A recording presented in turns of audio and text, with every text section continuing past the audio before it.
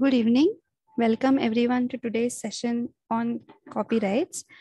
This is hosted by ILA Sonipat chapter. In just 1 minute, I'll quickly introduce ILA to all of you. Indian Lawyers Association is the largest organization of all legal professionals in the country, and we help all professionals, budding lawyers, students, to come together with a purpose to share knowledge, network, and grow. So we are basically working to create a common voice of all lawyers across India. We primarily work on a model of chapters which bring in local flavor to ILA functions. So I'll hand it over to Ms. Sania, who is the president of ILA Sonipat chapter. And also I would love to congratulate her on arranging different kind of events on topics beneficial to our community. This event will also be live streamed on ILA Facebook channel. Thank you. Thank you so much, Madhura ma'am, for the kind introduction. And as you all know, we are at our nascent stage and we have started having events, and we are overwhelmed to have eminent speakers from all over India. And with us today is Mr. Matthews, and he has more than 8 years of experience in the field of intellectual property. And he started his career with different law firms, and today he is a managing associate at Intel Advocate.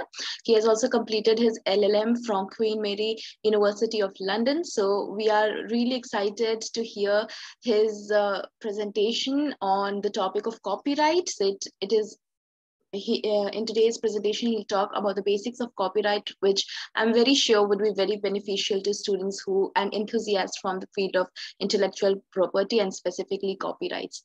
So over to you, sir. We look forward to your presentation.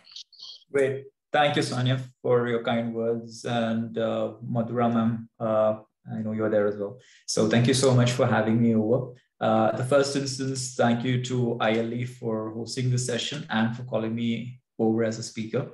So I've just shared my screen onto your screens as well, so you can see this.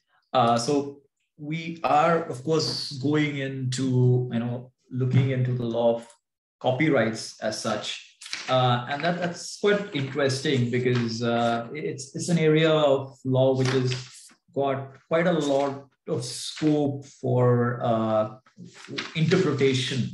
And that's what makes it quite interesting. So before we start, I'd like to start off with a statement. And the statement goes something like this.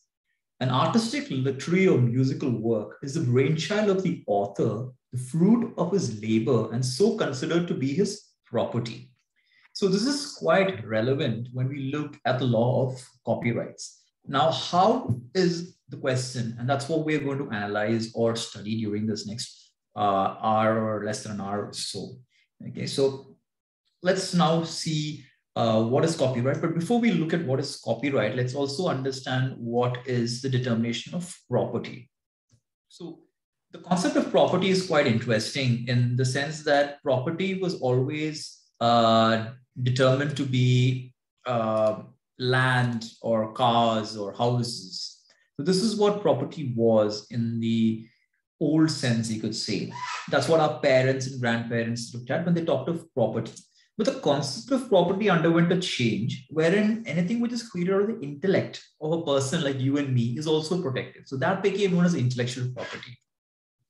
Now, within intellectual property, we have various facets or headings, you could say, which cover various things. So now we're going into that. But before that, also understand why is IP important to us. Intellectual property, okay, so protects creations and inventions. It gives you a monopoly right. It rewards the right of the individual. It leads to continued innovations. There's an assurance of ownership and aids business growth and expansion. So let me give you a couple of examples. So if you have, rather if you're a creator and you create something, you feel you need to get protected. If you're not adequately protected, what happens is that you feel disillusioned if somebody copies it. You feel angry, you feel sad. These are feelings which naturally come to you and me as a human person because something we created is stolen or somebody has taken it and said that that is his.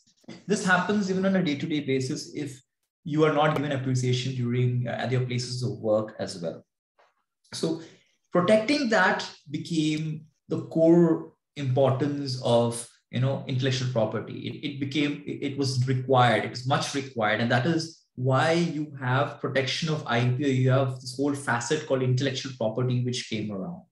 You need to reward the creator, you need to be able to incentivize him and allow him to create again, but without protection, without giving him a monopoly right to monetize, to innovate, he will not do that. He needs that appreciation in the market today. So intellectual property is nothing but, you can say, protecting that which is most important to you and me in today's world. Saying that, like I stated, intellectual property has various different facets or headings, you could call it. So you have trademarks, you have geographical indications, copyrights, patents, and designs. I believe ILA has already done a session on trademarks, so we're not going to go into that. But the subject matter of today's study is copyright. Now, interestingly, copyright is not the right to copy, rather it's the right not to copy. Again, I'm going to go into that. But before that, yesterday when I was thinking of what to say and making my notes accordingly, I just looked back on my day. And in the evening when I was going back from work, I was driving in my car, I was listening to music, and I reached my home, I freshened up, I opened the newspaper, a couple of articles I had not read, went over it. Very interesting article on NFTs or non-fungible tokens, which was very, very, right in the news today. And I went into the marketplace to see how I could purchase one, looked over it. And I would listen to some podcasts in that regard. And then I understood something, that I seem to be consistently interacting with the law of copyrights. How so? When I was traveling back in the car and I was listening to music, music is a subject matter of copyright law.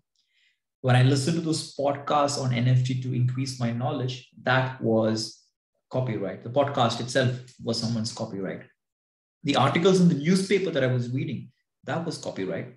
And also the NFT was also the copyright of someone. Now, who does that belong to? That's a little bit of a gray area, and I'm not going to go into that in too much detail. But what I'm trying to state or show is that as individuals today, we are constantly interacting with the law of copyright, and we do it unknowingly and subconsciously. We are not conscious that we're interacting with it, but if you actually sit down and think about it, everything that we have in and around us is copyrightable subject matter, or mostly copyrightable subject matter.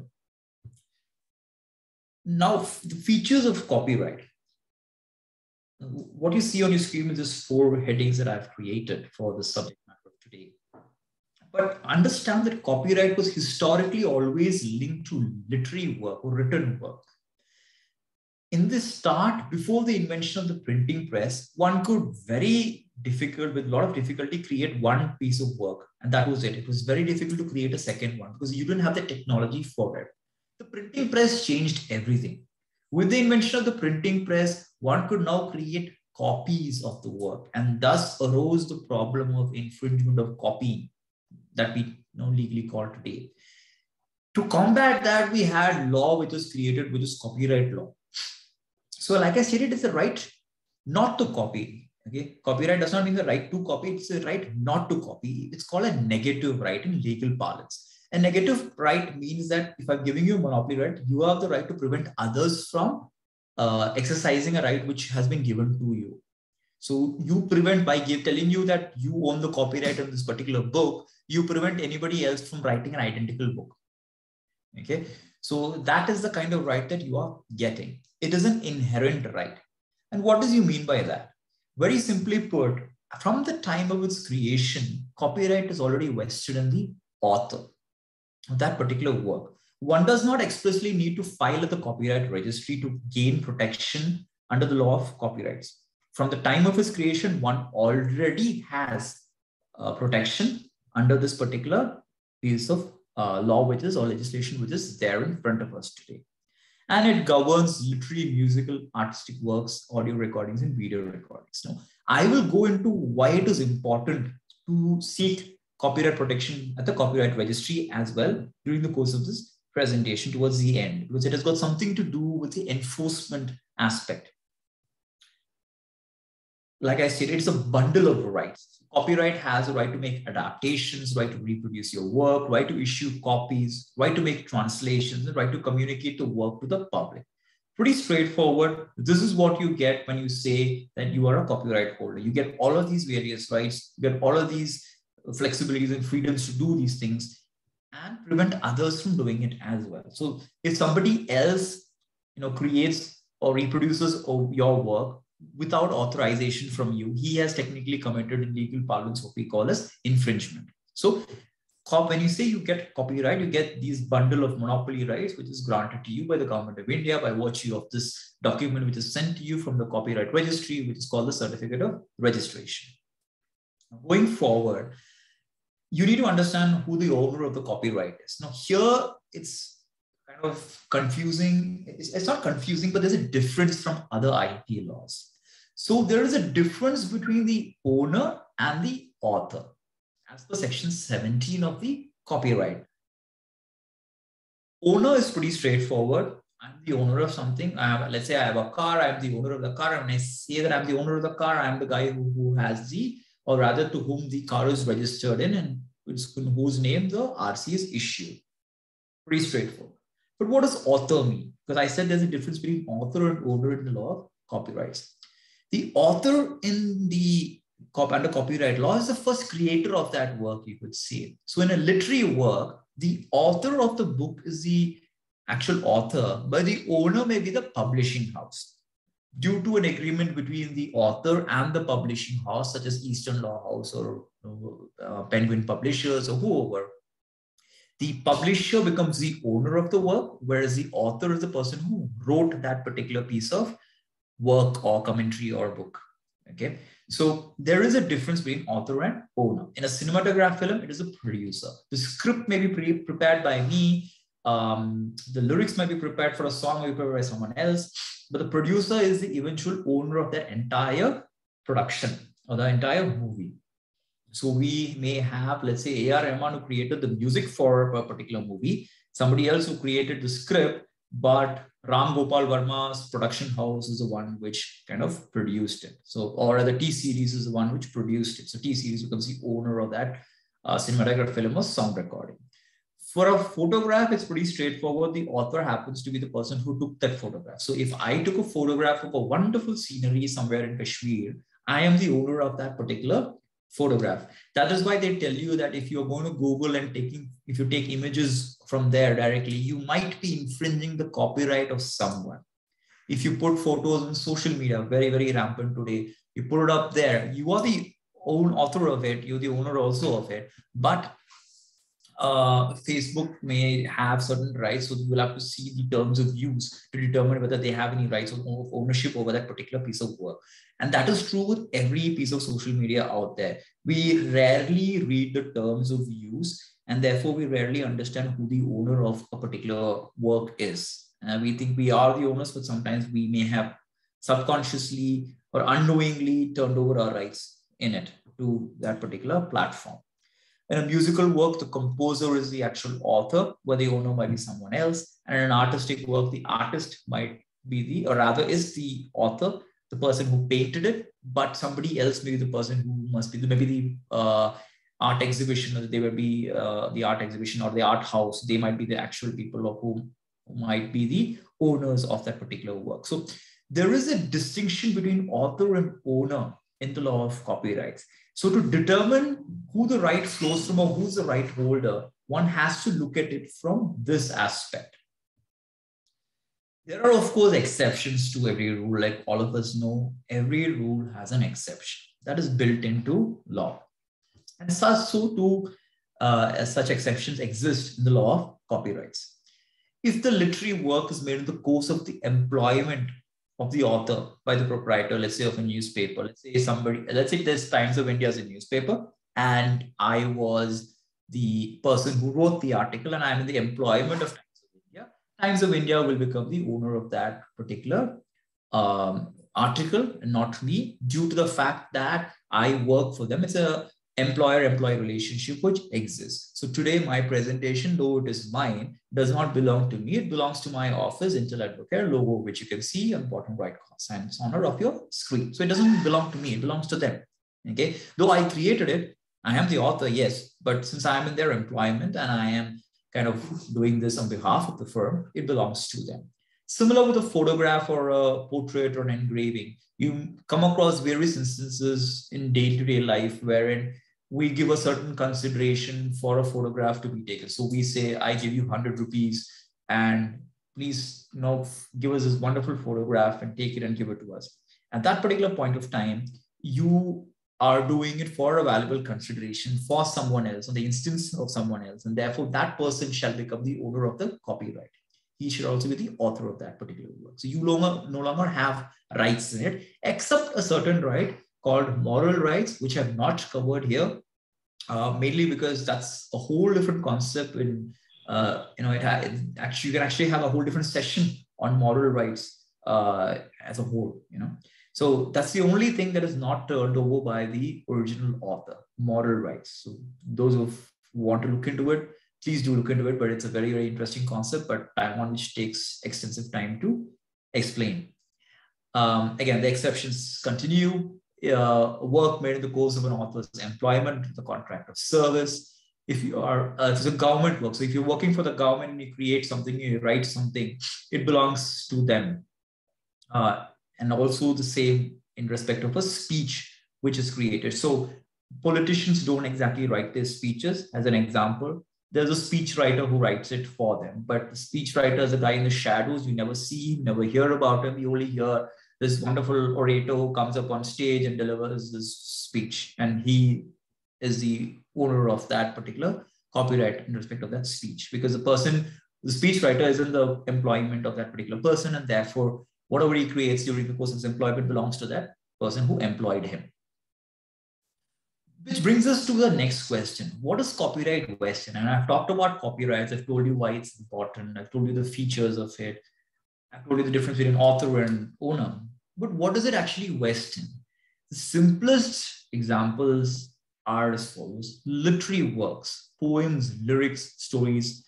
We constantly interact with such things. Software. Software is something which is dual in nature. It can be the subject matter of copyright, or it can be the subject matter of patents.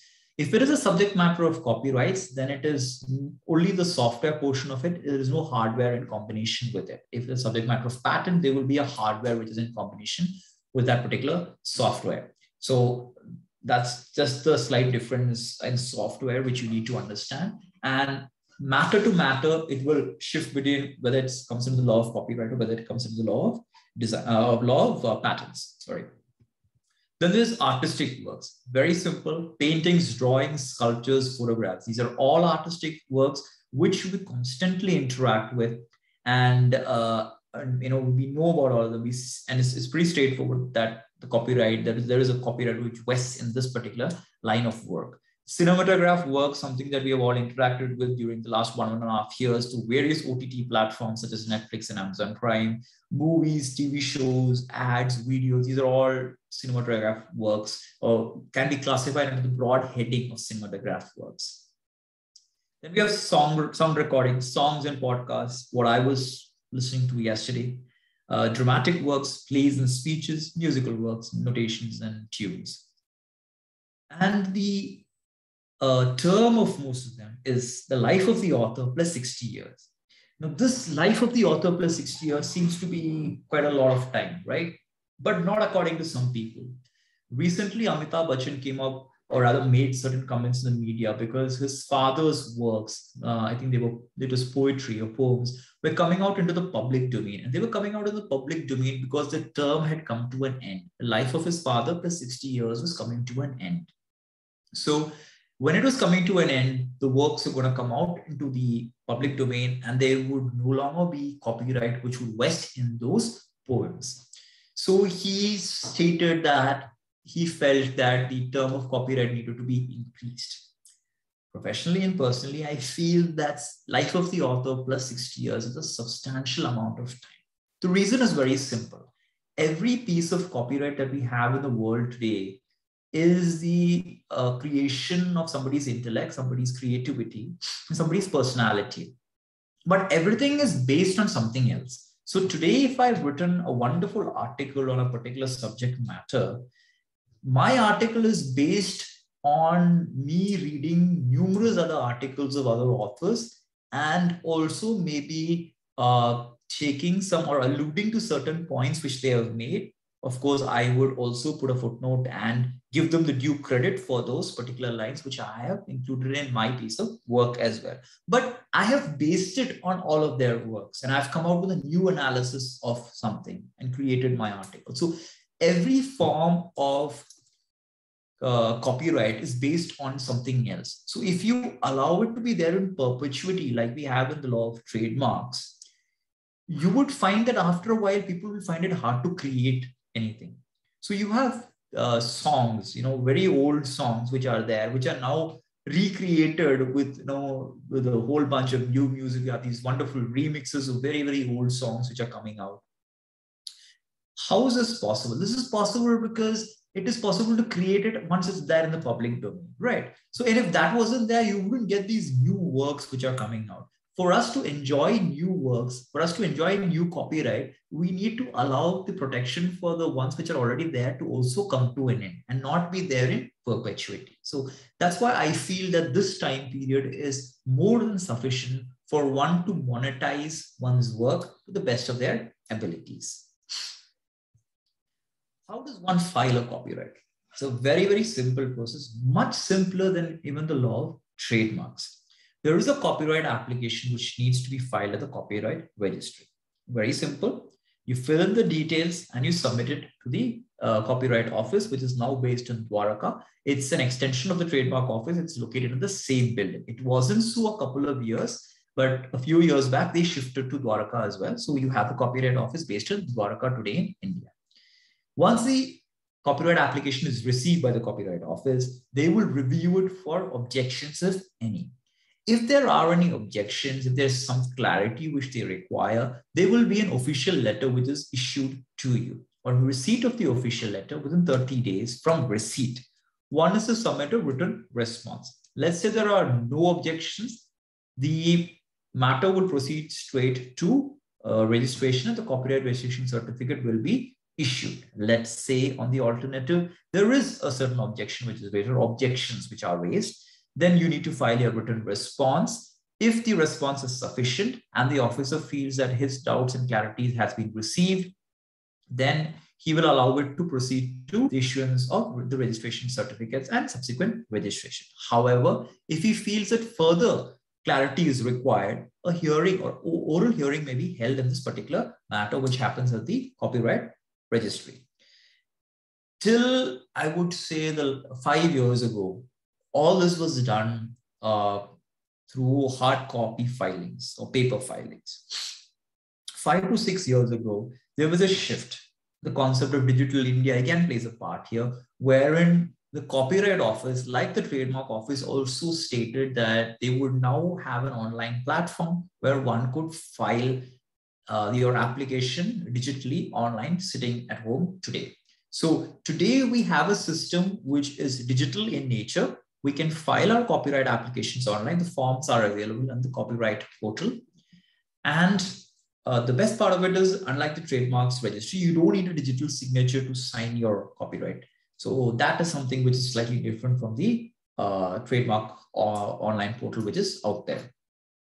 The only difference between both laws is that under the law of copyrights, as per practice, they also require us to send a physical copy by courier to them. Now, this may sound self-defeating to the digital system, but the system which is there today is still in its infancy. You have to understand that it is not a very advanced system. There is still a lot of scope of improvement, and they're consistently improving it. They have now opened up a system where you can file your responses to these official letters online. So there are improvements which are consistently taking place. They are also trying to up their backend so that one is able to upload the various works as well online. So there are definitely measures to improve the digital filing system of the copyright registry. And in a couple of years from now, we're definitely going to see much more changes which could come about, and all for the better. Touch wood. Now, let's say you have your copyright registered. You get a registration certificate from the Copyright Office. I had initially stated that copyright is an inherent right. One does not need to file expressly at the registry to get protection. From the time of its creation, you already have protection. Now, why did I say that? And why do you now need to file for it? You need to file for it because if there's an infringement today, that piece of paper acts as primary evidence to be able to allow you to enforce your rights against another party. Let's say in the absence of that particular document from the copyright registry, the registration certificate namely, you will then need to prove that you are the owner of that particular copyright before you're able to satisfy that you can enforce that your right against another party. So this piece of document is very important. And I will show you why as well later on, where we will just skim over certain sections in respect of criminal enforcement, which is there in the Copyright Act as well. Infringement is exactly what the term clearly states. You are infringing or crossing the boundaries of a particular right of somebody else. So infringement means doing an act of the exclusive right to do, which is conferred upon the owner of that copyright without a license to do so. So today, I don't have a license to rewrite P. Narayan's commentary on copyrights. However, if I do so, then I'm infringing his rights. Permitting for profit any place to be used for the communication of work. So I'm allowing my premises to be used for the sale of movie CDs. Now, this used to happen a lot, especially in Nehru Place for those who are conversant with Delhi NCR markets. Nehru Place and Palika Bazaar were two places where we all used to go to purchase CDs for 20 rupees or 30 rupees of amazing movies like James Bond and so on and so forth. And we were all conducting infringements, I should say. So that was something that we all had our hands in and done, most of us anyways. And we were all infringing someone's copyright. Making for hire, selling, letting, offering for sale, any infringing copies of works. So this is pretty self-explanatory. All this amounts to infringement. Simply put, if you do not have the authority to do a particular act and you still do it, you are infringing someone's right. That's so infringement, again, you have civil remedies and criminal remedies. So civil remedies pretty straightforward. If someone's conducted an infringement, you are free to go forward and initiate a suit in the relevant high court, depending on cause of action and so on and so forth, to determine jurisdiction. But interestingly, you also have criminal remedies available under the Copyright Act. So section 63 to 65 of the Copyright Act deals with criminal remedies, and there's a punishment also, and there's a fine also, which is prescribed within it. I've put on the screen the various infringements that could occur, and also the subsequent or the corresponding fines and imprisonment terms which are there as well. I won't go into too much detail, but what one needs to understand is the importance of criminal remedies and how we use it on a day-to-day practice. During the pandemic, for the longest time, a lot of production of goods was not taking place. So what happened was that a lot of products were not being manufactured by the holder of those products, a lot of food products and so on and so forth. The infringers saw an opportunity because when the market slowly started opening up, there was a demand for these products. And being unable, the distributors were unable to give the retailers these products due to the fact that not much of it was, they didn't have stocks, basically. The infringers saw this as a business opportunity, and then they decided to create infringing, or rather they started to create duplicate products and put it on the market, Nakli Mal basically. And they used to sell it to these retailers. Due to the fact that lawyers like us used to have copyright certificates, we were able to submit those documents along with a written complaint to the relevant police stations. And the police had what is known as a power of search and seizure. under Section 64. Now, under Section 64, the police could go into the premises with us on the basis of our complaint, satisfy himself that those infringing products were there. And obviously, each of these products had some form of artwork, or they had maybe a package design and so on and so forth. So all of them were artistic works, and we had copyright registrations for them. Based on our paperwork, based on our copyright registration certificates, which we were able to show the police, we were able to successfully search the premises with the help of the police. Or they were able to search the premises rather, and we were in an assistive role more than likely. And they were able to seize these infringing products as taking them off the market and causing an economic loss to the infringers.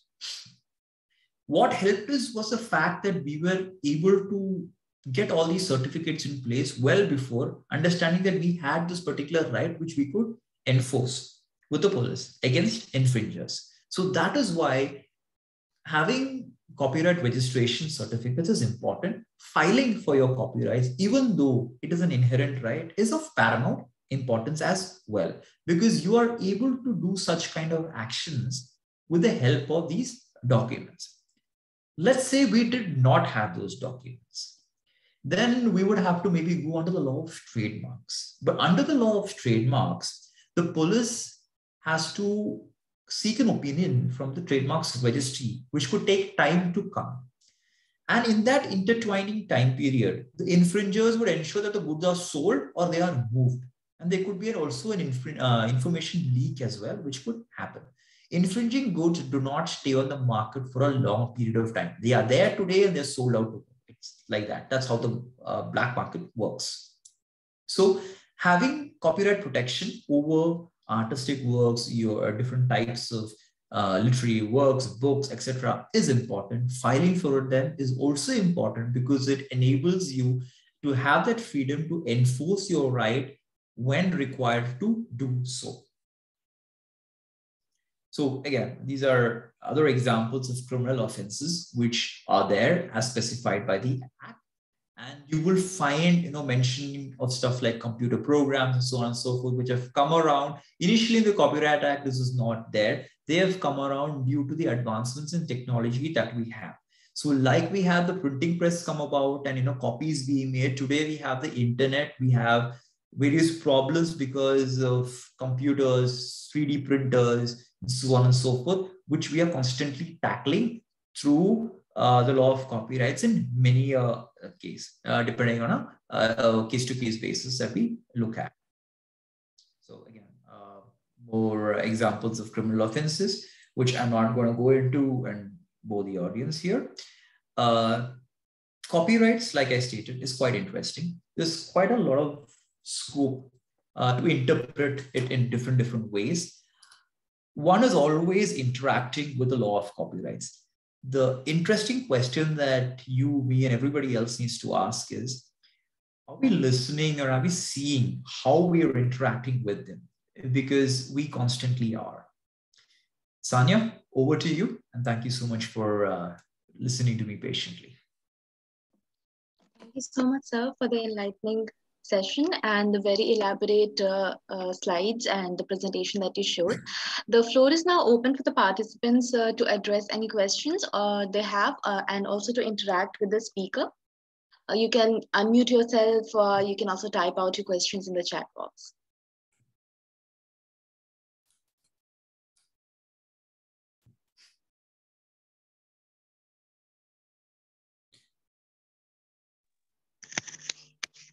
Hi, Matthew, sir. Aman this side. Hi, Aman. Good evening. Good evening, sir. So I have a question regarding fair use of copyright. Sir, like you mentioned that there was some headway regarding the availability of Mr. Bachchan's father. So I wanted to understand, even if the copyright existed in his work, so on what grounds can somebody use it under the ambit of parody? So there is the concept of fair use, which act as defenses to infringement, which is there, is mentioned in section 52, if I'm not mistaken, of the Copyright Act. Now, I mean, parodies are, you could say, sarcastic or humor-based takes on various things, and they need to be looked at in that light. What one needs to be very careful in respect of parodies is that one should not cross over the spectrum of or into moral rights, because you do, or rather you cannot create a parody in such a way that it goes against the moral rights of the author in the first instance. So to give you an example, if I was to take any of these poems and use it, let's say, for a pornographic movie today, that would be against the basic law of copyright, and two, it would also go against the moral rights of the author today. Now, in the absence of, or rather if the author is dead, obviously the right holder holds his rights at that particular point of time. Okay, so parodies are allowed, that is fair use, but one needs to be careful what your parody is based on, or rather not based on, but how your parody is going to be looked at. So just be careful of that when you're doing parodies. Yes, sir. So as you said that it will depend on the use of the copyrighted material as to Right. how it is used, and based on that use, the parody has to be interpreted by the courts. Right. So I mean, it's a, what do you call it? So a parody is only a spoof. Okay. So if your spoof is just, a joke, nothing more, nothing less, a sarcastic joke, obviously, and that's it, and you're not infringing the moral rights of the author, I think you will be fine. You should be fine. I mean, people could take offense to it. I mean, I see a lot of people take offense to a lot of things just on the basis of very, very small things. But the offense, obviously, it would be, and a law is not based on just on the emotions of one person or two people. It's also based on a lot of other fundamental things. And I think that will be the scale on which it is judged on. Whether the parody would fall under fair use under Section 52 and the exceptions forthwith. All right, sir. Thank you so much. Thank you so much, Aman, for your question, and thanks, sir, for attending the question. Does anyone else have any question? You can type it out in the chat box or just feel free to unmute yourself. In the meanwhile, sir, I have a question. So in today's time, when we are seeing increased use of social media, specifically Instagram, Reels, TikTok, everything. So there is an increasing difficulty in the copyright, in deciding the copyright issues. For example, a person may claim that this meme was created by me, the other person could claim, well, the idea was mine, and so on and so forth. So what are your views in this regard? So do you think there could be a possible solution to this if there is a copyright infringement case initiated by one or the other influencer on Instagram or TikTok? Yeah, so firstly, social media has not been kind to the law of copyrights. Rather, it has been, you could call it's opened up a whole new Pandora's box as far as infringements are concerned. Today, due to, maybe a lack of knowledge or understanding, all of us in one way or other do conduct copyright infringements. I mean, there is nobody who says today that I have not copied an image of Google and put it on my presentation. No. I mean, there are websites where you can pay for images and get it, but how many of us have done it? Okay. We live in that kind of a world. And into that world, we have memes, we have TikToks, we have Reels, and we have a whole host of things, some of which even I don't know the names of today. Okay. Proving who the copyright holder in that is a very, very tough task as well. That is why if you have a copyright today, it might just be better to get it registered, because you have at least that document from the government of India stating that you are the copyright holder of it. Obviously you have to satisfy the various requirements of a copyright, but at least you have that in your hands. When we opened up our lives through social media and put up images, put up photos, put up articles that we wrote as well, we have also opened up ourselves to infringement which can occur. So there are people today who use images of famous personalities as well.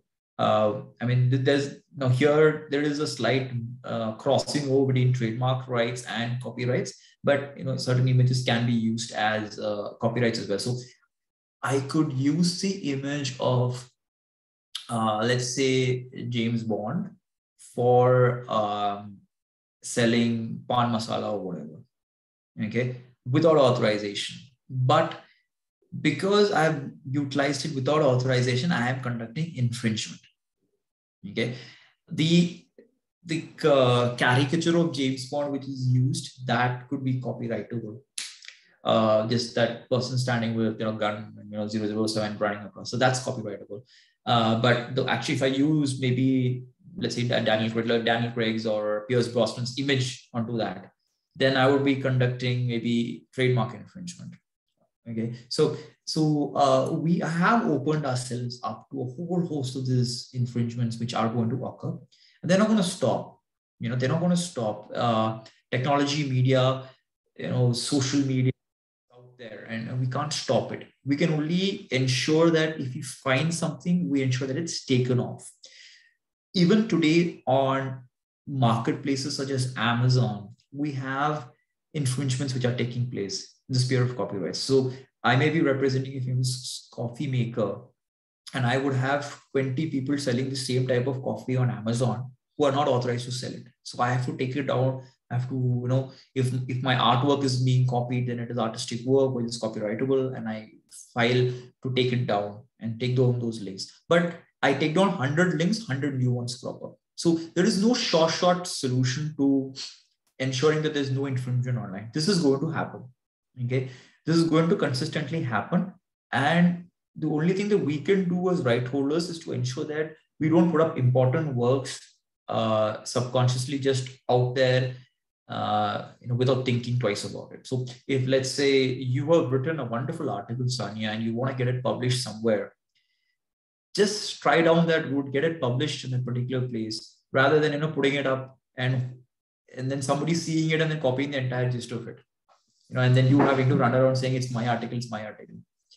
So we have to also take safeguards. There are self-regulation to ensure that we don't unnecessarily put stuff out there which is important to us. I mean, we do put everything out there nowadays, but just try to be careful, amongst ourselves itself. I had a follow-up, sir. So as you told, so we should refrain from putting out our literary works, for example, articles, etc., which we think are important to us and might get copied. So, but imagine if we put out a piece of work, a very short piece of work, maybe just as a story on Instagram, and people take a screenshot and without acknowledging, put it up on their story and get a lot of followers claiming that it's their own work. Or even if they don't claim, people assume that okay, it's their work, and they start getting followers, and then I feel infringed because I would have gotten those followers, and now that person is getting, and I just claim an infringement case against him or her? If a substantial copy of your work has been copied, then why not? Okay, if a substantial amount of work of yours has been copied. Take in point, there was when J.K. Rowling created a book called Harry Potter. Somebody created an encyclopedia of Harry Potter characters. So somebody actually took all the characters, provided pages and pages of summary. There is a substantial amount of work which did go in. However, the court ruled against that particular party and said that J.K. Rowling had rights and this person was infringing that person's work. Rather Rowling's work. The reason why that was done was that substantial portion, rather the encyclopedia as a whole, was fully filled with characters which J.K. Rowling had created. So all that the person who created the encyclopedia had done was to put it all together, to collate the information and to create the summaries for each of them. That was it. But the characters were taken from her book, her work, her creativity. So substantial amount was copied, was what the... Now this is, I think, this is a UK-based judgment. This is not an Indian judgment, a UK-based judgment, but this is what went down. I mean, it could be said that, that there are pros and cons for that particular judgment. There are two schools of thought. Some say that that judgment itself is erroneous. I mean, because the encyclopedia is, compiling an encyclopedia is not easy. And there was a substantial amount of work which went in. But the court ruled against it. So like you say, if somebody took a screenshot of your reel or whatever and then create something new, then if a substantial amount has been copied and it's a very important facet which has been copied, then yes, you do have the right to take action against those particular parties. Whether you are going to be successful or not, that is something which would be decided by the relevant authorities at that particular point of time on a case-to-case basis. Sure, and that also reminds me of the difference between the two doctrines and the tussle that you talked about, the sweat of brow versus the spark of creativity. Yeah. As in regarding the encyclopedia specifically. Thanks a lot for that answer, sir. We have a question from Shreya. Yes, Aman, do you have a point? I'm sorry. Yes. In furtherance of your question, sir, I have a little doubt.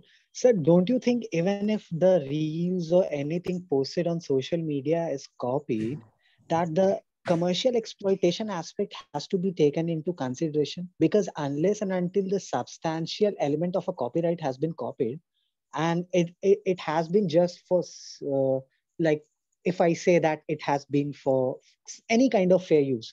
Right. So don't you think that the commercial exploitation aspects also come into play? And I'm not concerned about the moral rights. Yeah, so it will come into play, and you basically have to look at it from all aspects of the case. So you need to see what commercial aspect were there any, if so, what was it, what did it amount to? Because if you're going to file a suit, then obviously you're going to claim damages for it, and if you're going to claim damages for it, how do you compute it?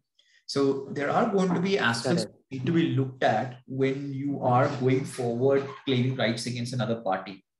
Okay, that's why I said copyright law at the start when I said it. It's quite interesting because it's not straightforward as one looks at it. I mean, each case is different. Each incident is different. So you can't basically say Aman's reel was copied, so he got rights, he was able to enforce it. Sania was not able to enforce it. Why not? I mean, there are a lot of small little factors which factor in, which kind of change everything. Aman, I'll give you an example. Movies, okay? Yes. English, so a lot of, and you could basically tell me more than I could tell you. The Hindi movies which are basically copies of English movies, okay? Yes, I don't true, know each of the titles, but I do know there are a lot of copies. Now, how do these Hindi movies exist? I mean, nobody sued them, right? Nobody sued them. They're in existence. And since we have viewed the English movie, we know that the Hindi version is, the storyline is exactly the same, except towards the end, they change a little bit. Okay. How do they exist? They exist very simply put because there is a change in the language. There is a change in the background scenery. There's a change in the actors, the dress, the underlying scope of, and a whole host of other things. And you have a slight tweaking of the storyline. Copyright also says you don't get copyright protection in an idea. You only get it in the expression of an idea. Actually, that's something that I should have mentioned. You only get it in the expression of an idea. So if the expression of the idea is different, that person will say, I now have copyrights in this particular piece of work. I mean, you have copyright in your work. I have copyright in mine. Okay. We also see this very rampant in the gaming industry. So a lot of these new games which came out, all of them just have a character running, collecting coins or trucks or whatnot. I think Pokemon is one of those games. If I'm not mistaken. I could be wrong, but yeah, I think Pokemon is one of the games. So you just have these people running across railway tracks or mountains and whatnot. The idea of the game is pretty much the same. Collect these coins, keep running, but the expression of it is different. So you have various types of games such as this. I think Call of Duty and what's the Indian version of it? It is an Indian version of Call of Duty. So that's another one which exists side by side. The idea is pretty much the same, but the expression is different. So you could find different expressions of an idea, which basically may make the copyright different. You need to look at all the aspects of it before you enter into enforcement of your rights against another party. You may feel that someone has stolen something which they do not have a right to. Agreed. But when you're going in for a dispute, you need to look at all the aspects, including the commercial angle, which you rightly mentioned. Right, sir. Thank you. But apart from everything, sir, I am so poor at games, so I cannot suggest you any game. Thank you, sir. Yeah, so I think Sanya Shreya had a question. Yeah. Copyright just be a fine or an extended? Both. and or all.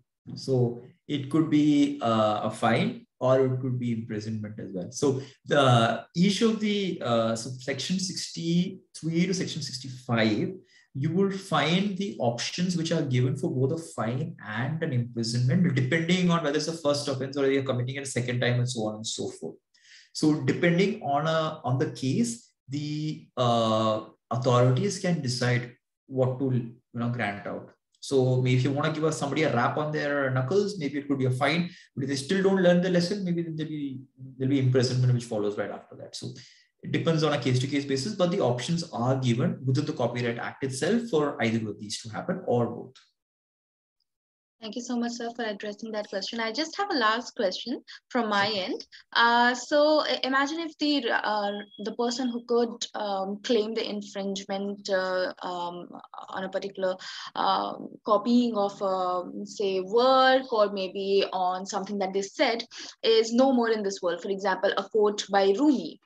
Or maybe a quote by Mahatma Gandhi, and it's presented wrongly, as is done by many people on social media these days. So they just copy someone's quotation and paste someone else's name with their picture to make a meme out of it. So who would be, can anyone bring in a suit of infringement? Can any person, or who would bring a suit? Right. So each of these people who passed away have heirs to whom the next of kin, you can say. Those people can bring rights, or rather can enforce their father's rights against the place. So let's go back to the Amitabh Bachchan example. Okay, let's say somebody during the term of the copyright, somebody infringed the poem and somebody copied it. Okay, Amitabh Bachchan could bring a suit against that particular party because as the heir, all the property of his father has passed on to him. He's the owner, not the owner, but you could say that you call him like a trustee of it. He didn't create it, but he is now the trustee of it. So everything today in the world today, the concept of heirs is there, the next of kin is there. So they will be able to enforce their rights in the event of the death of that right holder, that particular point of time. So you find a lot of these instances where, especially in the music industry, wherein after the death of these artists, their work is infringed. Okay, so that is quite rampant, I guess, in the music industry and to a large extent even in the movie industry, if I'm not mistaken. Thanks a lot, sir. If anyone has any question, I guess there are no more questions. And in that case, we could call it a day. I don't think anyone has any question. Okay, perfect. So thank you so much, sir, for this enlightening session on copyright. And we are very grateful to have you for our online event on ILA Sonipat. And we look forward to have you for further events in the future as well. Thanks a lot. Thank you, Sam. Have a good evening to all. Thank you, sir.